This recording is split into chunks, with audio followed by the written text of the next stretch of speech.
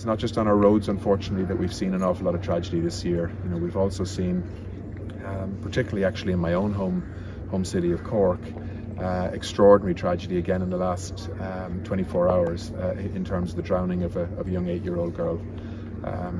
It's just, it's been a desperate summer in the context of tragedy involving children, both on our roads and unfortunately with water accidents as well.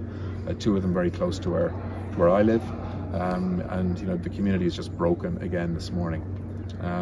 So I just on behalf of the government, I want to say that our thoughts are with the family and the community and the children who are going to school today with an empty seat.